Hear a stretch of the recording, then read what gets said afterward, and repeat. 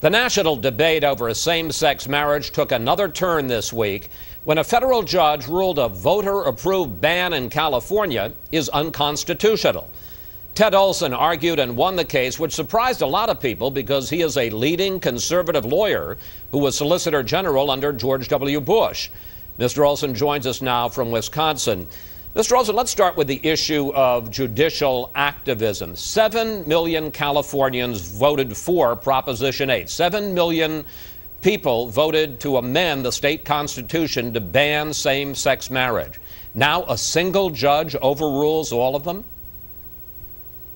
Well, that's why we have judges. That's why we have an independent judiciary. We do not put the Bill of Rights to a vote. 41 states once prohibited interracial marriages, so that in Virginia, when the Supreme Court finally struck that prohibition down, the president's parents could not have been married. Our fundamental rights, part of our Constitution is a separation of powers and an independent judiciary. We ask judges to make sure that when we vote for something, we're not depriving minorities of their constitutional rights. And that's what the judge did. But as a leading conservative lawyer, you have condemned such judicial activism in the past. Let's take a look at what you said in 2007. Judges have taken some of those decisions off the policy table, taking them away from the people by constitutionalizing these issues. Question, isn't that exactly what Judge Walker did in this case? No, as a matter of fact, since 1888, the United States Supreme Court has 14 times decided and articulated that the right to marriage is a fundamental right. We're not talking about a new right here. We're talking about whether a fundamental right, something that the Supreme Court has characterized as the most fundamental relationship we have in this country, can be deprived of certain individuals because of the color of their skin or because of their sexual orientation. We do not permit discrimination, inequality. That's why we have a 14th Amendment that guarantees equal rights to all citizens. It's not judicial activism when judges do what the Constitution requires them to do, and they follow the precedent of previous decisions of the Supreme Court. But Mr. Olson, you have also said this: judges should, quote, interpret the law, not make it up, not create new rights that weren't there in the Constitution. Where is the right to, you've talked about the right to marriage, where is the right to same-sex marriage in the Constitution? Where is the right to interracial marriage in the Constitution, Chris? The Supreme Court has said that marriage, the right to marry a person of your choice, is a part of liberty, privacy, association, and spirituality guaranteed to each individual under the Constitution. When you say same-sex marriage, you're saying a particular type of marriage. The Supreme Court has looked at marriage and has said that the right to marry is a fundamental right for all citizens. So you call it interracial marriage and then you could prohibit it? No, the Supreme Court has said no. The same thing here. The judge, after hearing 3 weeks of testimony and a full day of closing arguments and listening to experts from all over the world, concluded that the denial of the right to marry to these individuals in California hurt them and did not advance the cause of opposite-sex marriage. This is what judges are expected to do. It is not judicial activism. It is judicial responsibility in its classic sense. So society doesn't get to say that marriage should be between a man and a woman, even though society has said that for thousands of years. 7 million people in California don't get to say that marriage is between a man and a woman, even though just November of 2008, 7 million Californians voted that they wanted to change their own state constitution to say just that. In the 1960s, an equivalent number, is a smaller number, but of Californians voted to change their constitution to say that you could discriminate on the basis of race in the sale of your home. The United States Supreme Court struck that down. If 7 million Californians were to decide that we should have separate but equal schools, or that we would send some of our citizens to separate drinking fountains, or have them be in the back of the bus, that would be unconstitutional. If we didn't have a separation of powers, if we didn't have a Bill of Rights, then 7 million Californians could take away your rights or my rights or the rights of these citizens in California. But we do have a Bill of Rights, and it's intended to protect us. The 14th Amendment was the result that the 14th Amendment that guarantees due process and equal protection to all citizens, to all persons, was the result of a civil war intended to enforce the promise of our Constitution that all men and women are created equal. The judge is simply fulfilling that promise, that American promise.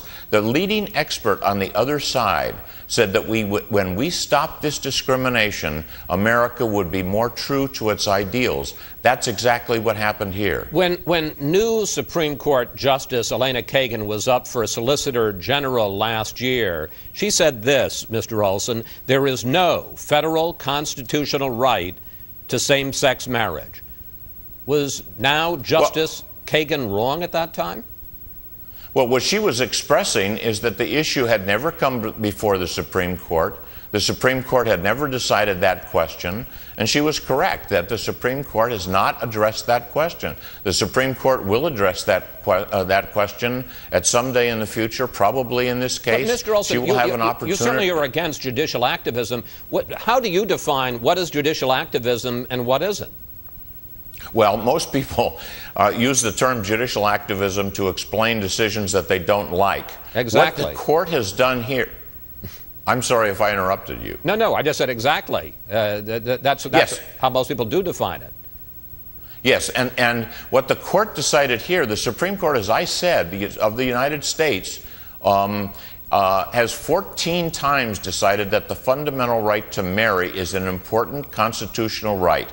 The judge applied that right, that existing right, that fully determined and repeatedly determined constitutional right to some tens of thousands of citizens in California who are being harmed by discrimination. That is not judicial activism, that is judicial responsibility. Here's where some people see a comparison to the battle over abortion. The political process in the case of same-sex marriage was working. 5 states and Washington, D.C. have legalized same-sex marriage. Now, instead of letting this be decided on a state-by-state basis, you are, in effect, pushing the courts to preempt the argument, which is exactly what they did in Roe versus Wade. Well, would you like your right to free speech?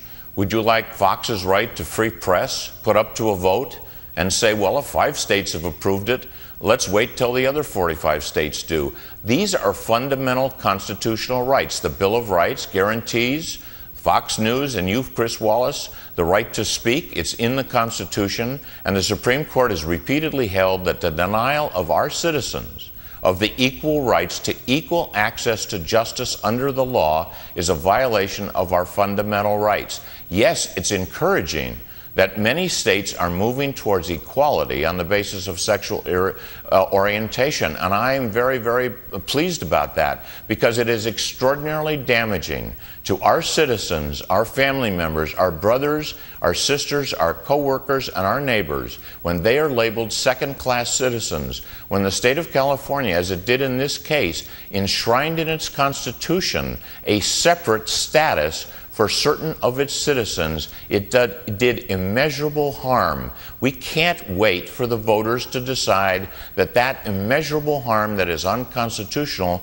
must finally be eliminated. I applaud the fact that things are changing, and I think this case is helping open people's eyes to the damage done by discrimination on the basis of sexual orientation. All we have to do is look into the eyes of these individuals and decide, why are we denying them the right to happiness that we accord to all of our other citizens? Mr. Olson, we're beginning to run out of time, so I want to get through a few issues with you.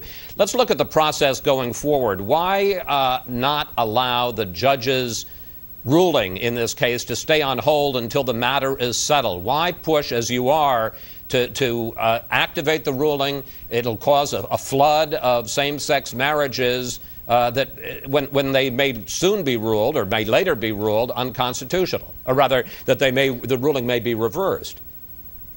Well, the judge decided overwhelmingly that all of the evidence supported ending this discrimination now.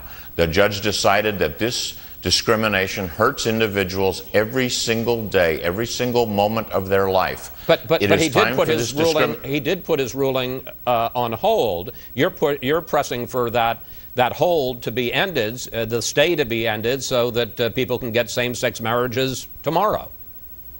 Chris, he put his decision on hold until he could hear from us as to why it shouldn't be put on hold. Yesterday, the Attorney General of California and the Governor of California both said that the decision should go into effect immediately. In other words, the Chief Executive Officer and the Chief Legal Officer of the state of California said it's time to end this discrimination.